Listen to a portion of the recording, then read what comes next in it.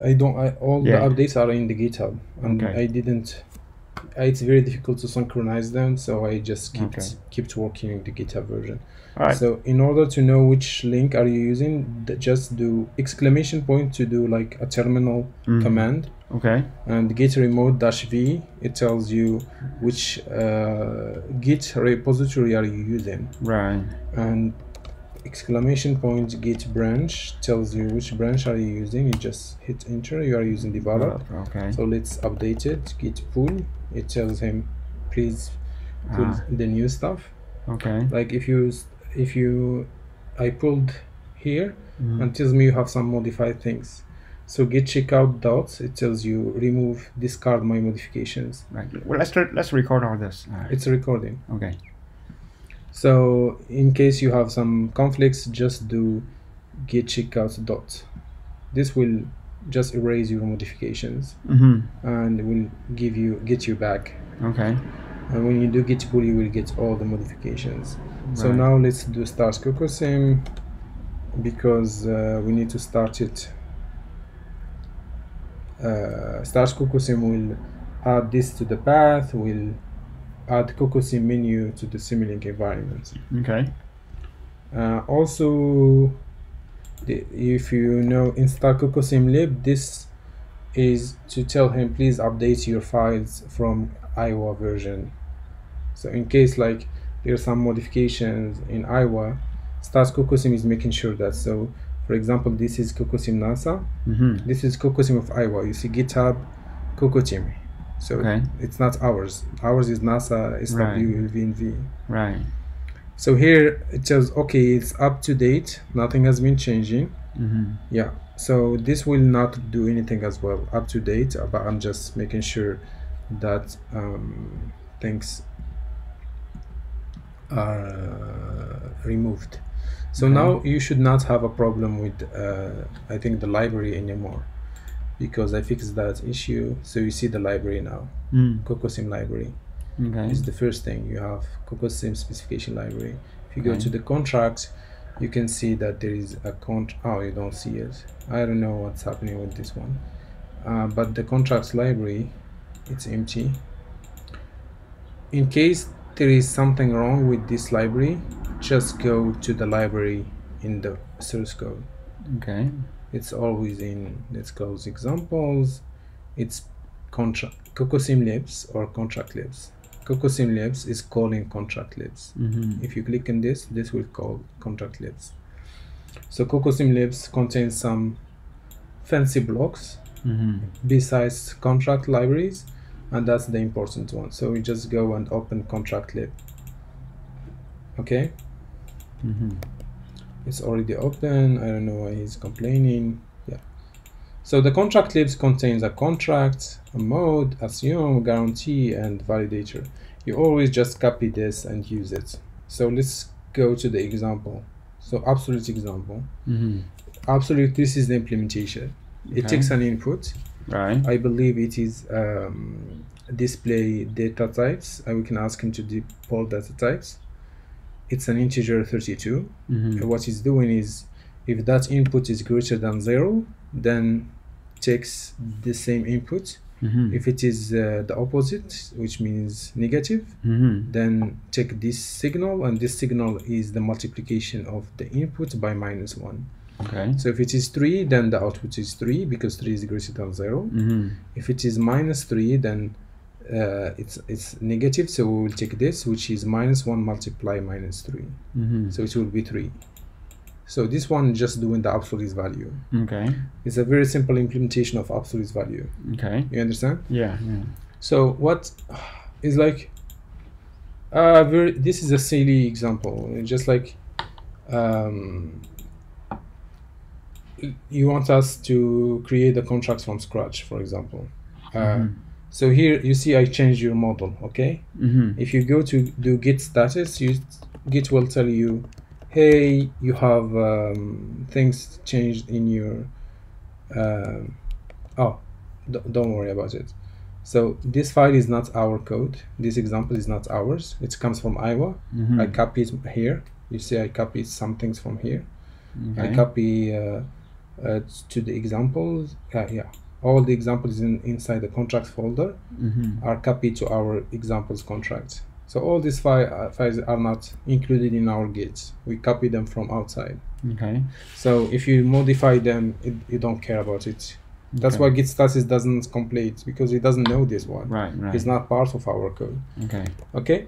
So here we want to add a contract. So if I type contract, the same as I add any block in Simulink, you can type just the name. For example, switch. You just type switch, and it will provide switch. So when you type contracts, it will tell you, do you want the contracts from Kokosim specification library? That's maybe the same one. Okay. We don't only have one Kokosim library. Right. So it's just bring a simple contract. Okay. If you don't have it and you cannot access it from that typing, you go to the library block. If you don't have it, now we have it, you see. If you don't have it, neither by writing, neither by going to the Simulink library, just open it yourself. Okay. Open it in the libs folder and just copy it yourself from the contract lib folder. Okay. Just copy it like this. Okay. So now we have it. We are lucky, and we are taking a contract is an observer. It's called observer or monitor, which means it monitors something. Right. And the contract is always attached to a component. Okay. In Simulink, the way we use it, it's attached to. When I say component, I mean Simulink subsystem. Okay. So for example, this contract is attached to this apps subsystem. It doesn't know what is the input. If you put this as a constant and put it 3, he doesn't care. He only sees this as there is something coming here and there is something going out. So this contract is telling him, hey, here is the specification of this specific component. Here is the assumptions on the input, and here is the guarantees on the outputs. The same I explained to you the other day. Here is the information that I'm waiting from the input, and here is what I can guarantee as a component. That's the contract. So we put the contract to specify things, to specify what the functional requirements, what the subsystem should do. Okay. In some. So when you go inside the component, the contract, you have. By default, it comes like this, with one assumption, one guarantee, and 2 modes. But you may not need all of them. You may not need any assumptions. You may not need any guarantees. Okay. So here you can tell him, tell the contracts how many assumptions you have. In our case, we don't have any assumption on the input. We know the input is int 32, but we don't have any assumptions. Okay. We will say 0 assumption. Okay. We have one guarantee. For example, let's prove that the output should be always greater than 0. Is it not the case? We are doing absolute value. If it is 3, then 3. If it is -3, then 3.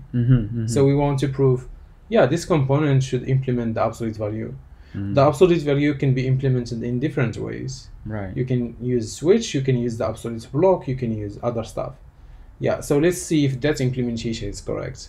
So maybe our properties prove that the output is always greater than 0. Okay. So let's have one guarantee. Do we need modes? No, we don't have modes. Modes are useful when you have. They are special types of guarantees. They are just the guarantees of the type A implies B. So for example, let's say you have a stopwatch model. You have a subsystem that implements a stopwatch. A stopwatch has a button called toggle and a button called reset. When you toggle, it starts the stopwatch. When you toggle again, it stops the stopwatch. When you toggle, it starts. Whenever you toggle twice in a pair, and the number is pair even, then it's running. When it's odd, it's now running. And the reset returns you to 0. Right. That's it. Right. And so what are the modes you have in the stopwatch? So the stopwatch is even running, or stopping, or reset. Okay. And you can say, oh, I need 3 modes here. So that's why the modes are useful. So the require is the condition that tells you are in that mode. For example, in reset, you are only in the reset mode if the reset signal is true. So you hit the reset button. So your required condition will be reset equal to true. Okay. And the ensure will be the output is 0. The time, whenever you hit reset, the output is 0. So that's one mode. And you can do the other modes. For example, the second mode will be running. When are you running? You are running by the number of toggles are even. You can have a condition that says you, oh, now you're running. Okay. It means that running is very easy. You can keep track that you weren't running before and you toggled again. Now you are running. Okay. And the ensure will be that time increment doesn't keep it same, and so it's next time it's incrementing by now 1. So your value now is greater than the previous value. That's your ensure. That's your property. So the last mode will be the mode is stopped. The time is at 10, for example. You toggled and it stops at 10. So how you can check that? You can have the condition that says I was running and I toggled now. It will make me stop, and it will make the stopwatch stop, and the time should be the same as the previous and keep the same. So you have 3 modes. So it's like it's a very special type of guarantees. You can, in fact, the mode can be specified as a guarantee. You just have A implies B. You have require implies ensure. Whenever the require is true, you should ensure that the ensure is true. Whenever you have reset, you should ensure that time is equal to 0. Just instead, if you go inside the mode, it's nothing. It's just an implication. Implies. The set of requires implies the set of ensures. But why we use modes is make it more readable. We can say, oh, this system has modes. It can be in this mode, this mode, this mode. And Cuckoosim can try to figure out, are you missing some mode? Are your conditions here are complete? Which means that did you miss a mode that you didn't specify?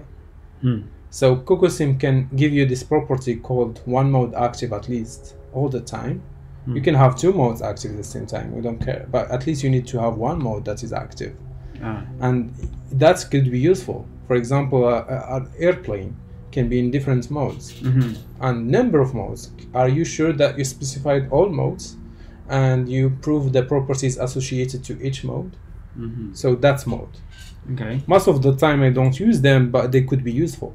Now you know how to use them. I can show you the stopwatch example later on.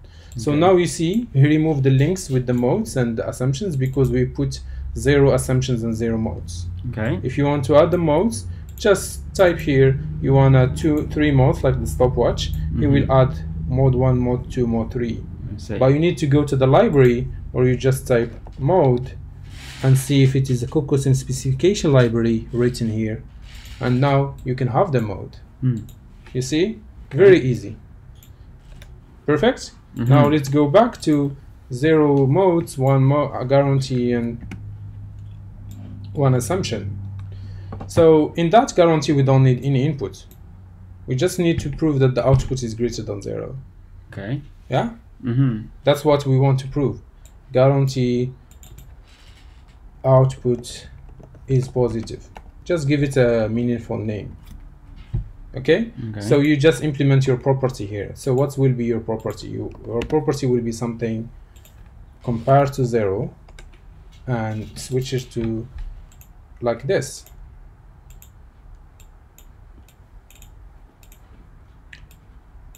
Is that correct? You want to prove that your property output of the component is always greater than 0. Is this correct? Yeah. Is that enough for you? Do you have another property in mind? Absolute value? What does absolute value have to be equal? I mean, here you just check and sign, right? Yeah, so that's another property. You can say I need to be equal to my input, the magnitude of my input. So if I'm 3, then my input should be 3 or minus 3. Right. Yeah, so you can have another property says if my input I should be equal to the absolute value of my input, which is the same implementation. But yeah, you can have that. Or maybe you can do my output minus input is equal to 0 or double me. If you do output minus input, it's even 3 minus 3, which is 6, or 3 minus 3, which is 0. So it's even 0 or the 2 multiply myself. to multiply the output. Right. You see? Yeah. So yeah, you can specify it in a simple way. You understand? Okay. But let's first start with this one. Right. Right. But if you want to add the other one, you just add here two guarantees and just put another guarantee. Just type guarantee and then write your guarantee again. Here it says the same magnitude, for example. Yep. Is that okay? Then you can add the inputs in this case, because you need the inputs in that case. So for example, in will be the input, and we can use the output as well.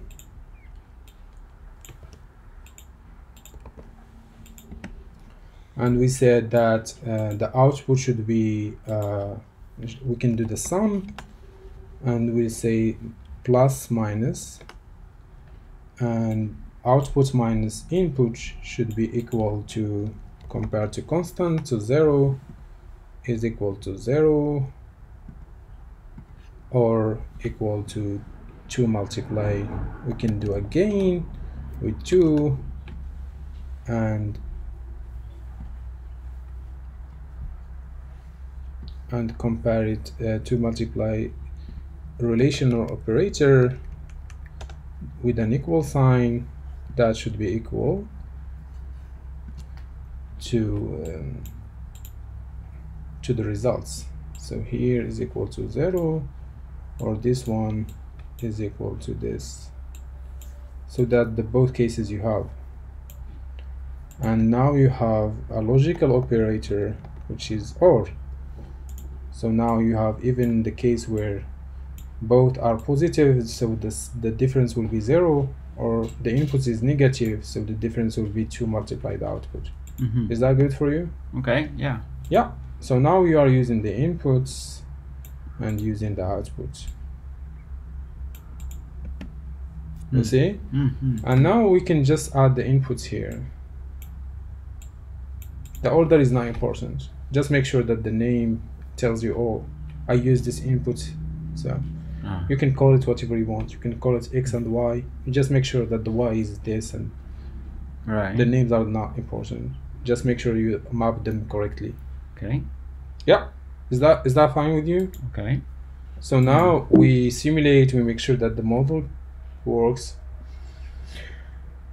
And now we can save it and run CocoSim. So hopefully, since we started CocoSim, we should have proof properties. But before proving properties, we need to see preferences. Make sure that we selected the right preferences. Okay. So let's go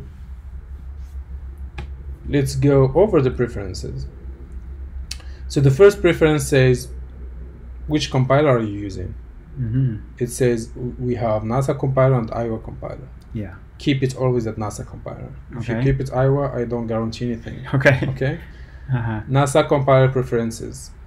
So skip compatibility check. So for example, the first step I'm doing is making sure that you don't have a block that we don't support. Okay. But maybe that step is taking too much time for a large model, and you run CocoSim the first time. I'm telling you, oh, you are fine. You have everything supported, right? And you don't want to have again and again. So you just maybe do it for that model. Okay. But if you do it for that model, it will be done for all models, because these preferences are for any model, so are global, not local to that model.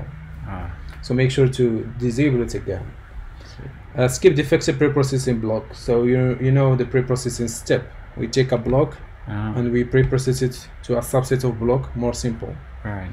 But sometimes this preprocessing, if you remember, we have problem with the gain and problem with other blocks where we miss some parameters to pass to the other substitution, and that will break your model.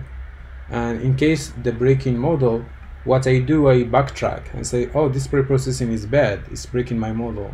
They just ignore it, and they will restore my block before doing that preprocessing. And that's very important, because you want to keep the model compiled. But maybe later on, after the preprocessing, says, oh, the compiler doesn't support that block, because the compiler assumes that this block will be handled by processes. But at least you have the information that there is an error report says, oh, this block X is not supported in the compiler, I say, oh, the user should do something about it.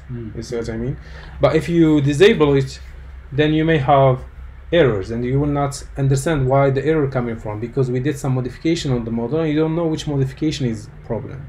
Okay. And that's not good for you. So that's why I put in parentheses recommended. Skip Lustre code optimization. It should be recommended. I do some Lustre code optimization and it's useless. I don't know, for verification purposes is it useful or not, but what I do is just I simplify the Lustre code. So some variables I remove them and I use their definition in other variables, which make the Lustre code smaller. You have less lines. Okay. But sometimes this algorithm is not well tested. The algorithm I do for optimization. So sometimes I have problems that I remove some variables and they are used somewhere else. So that's why I need to remove it from CocoSim, because it should be only used when it's well tested. And so I recommend keeping it active. For Lustre code generation, let's say you have a model, it's not completely supported by CocoSim, but you are very comfortable with Lustre. Okay. And someone expert in Lustre wants, oh, I just want to have a partial code of Lustre. I'm okay with giving me something. And maybe you give me 90% of the Lustre code, I will complete 10% myself. Yeah. Okay. So that's why it's not active. It's only for advanced developers that want CocoSim to generate the Lustre code anyway, and they can play with it. Right, okay. Skip Stateflow parser check.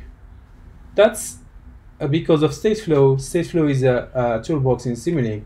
It's just like a set of states and transitions. And you have states with textual actions. You write an action called entry : x equals 0, for example. You have entry action, during action, exit action, and you have transitions. And in transition, you have also textual code. Like you have the condition written textually, you have the action of the condition, you have the action of transition. And when you have a textual language, it's not Simulink anymore. Simulink is a set of blocks. You deal with the block as parameters, and we can parse the block, and we can know what the user has chosen. But in case of Stateflow, we don't know if the parser we developed is very good. Sometimes the way that action is written, we may miss it in the parser. So that's why in this case, CocoSim, whenever there is a Stateflow block, it will tell you, hey, we parsed this text and we understood this and this and this. Is that okay with you? And then you say, yes, that's a good parsing. It's just like you are making sure that whatever we parsed is the same thing that the user wanted from. But let's say you have a lot of models, like a lot of blocks, Stateflow charts, and you don't want to do this again and again and again. You only want to do it the first time and make sure that CocoSim parses everything nice. Right. So you may go back and check this one, activate it, so it's a skip. The same as skip compatibility if taking a lot of time. So that's annoying for some people to ask them, hey, is this transition is good? Is this state action is good? Sometimes just go and activate this one, it will skip it. Okay? Okay. So now we finish with the NASA compiler preferences. Now the NASA compiler abstractions. As you know, I may explain this before, but you know that in Simulink we don't support everything, and even if we support a lot of things, there are some blocks that are not supported by the solver. Right. So for example, you have a block trigonometric function like cosine.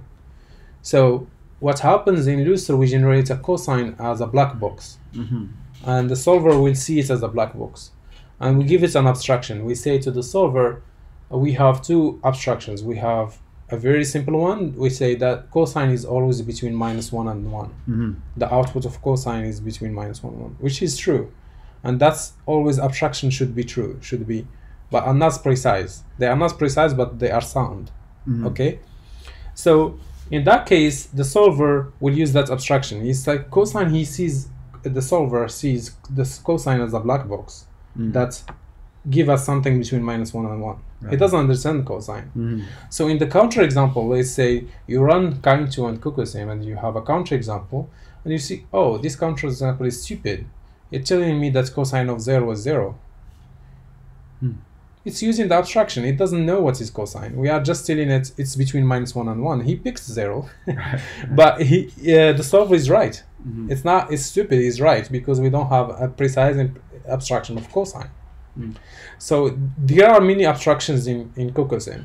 So the first abstraction is, do you want to abstract integer type machine? So for example, in Simulink we have int32, int16, int8. Mm. Those are machine type integers. Okay. And in Lustre we don't have them. We have int. And int is -infinity, infinity. Mm. So in Kokosim, what we do, we add layers of rounding methods. So if you have an int, we tell Kind2, hey, this is between -128 and 127. So for int 8, for example. And those are very bad for verification. Why? Because you add a lot of constraints. Mm. You are always tell him, hey, do some modular calculation, do some rounding. Whenever you exceed 127 for int 8, go back and see what's your value between -128 and 127. Mm. So for example, 128 will be -128 because it's overflow. This in case if it's overflow. If it's saturate on integer overflow, then anything above 127 will be 127. And anything below -128 will be -128. This is the case for int 8. So here you say abstract integer machine types. It says just don't care about these types. Consider them as mathematical integers. They could be -infinity and infinity. This is useful when you want to prove properties that doesn't care about types. Let's say your properties are proving the logic and not the machine code. Like you are proving that, I don't know, it depends on the property. You are proving some logic and that logic is not impacted by the integer machine. Then it's good to go and click on this one, abstracts. Okay. In our case, it's not. We want to see what's happened now in integer type machines. Because in Lustre, if that is -infinity, infinity, if that input is -infinity, infinity, then the output is 0 plus infinity. Because it's always the positive. Mm. Yeah. But if it is int32 or int, let's say this is int 8, imagine this is -128. Mhm. What will happen here? It will be -1 multiply -128. And in Simulink, that's 1 -128. Because -1 multiply -128 gives you 128, and it's above 127. And since it overflows, it goes back to -128. Ah. So your property is not correct. Okay. So your property that the output should be always positive is not correct in the Simulink world. But it may be correct in the -infinity and the +infinity world. So if you treat integers as mathematical integers, which is the set of z natural numbers, then your property is correct. It's always positive. But this one is not activated. So I will treat these integers as machine integers. Okay. So I will respect these constraints. So I hope that after we run Kokosim, Kokosim will provide us with a counterexample that tells us, oh, let's use the -int mean. -128 is the int mean of int 8. This int 32, so the minus int is a very big number. So it should give us that big number. And that's powerful. The second one is use more precise abstraction for mathematical function. So that's the one I told you about cosine. So the simple abstraction of cosine is -1 and 1. But if you want a more precise one, is just using a lookup table. Okay. It's dividing the 0 to p angle with the breakpoints, Right. and just Right. Okay. yeah, it's still a sound abstraction, because you say just if the angle is between 0 and p4, then the cosine should be between this and this. If the angle is between p/4 and p/8, or something like this, p/2, you just give values for like a pi. You consider that 0 to p as a pi, and you divide the pi with the slide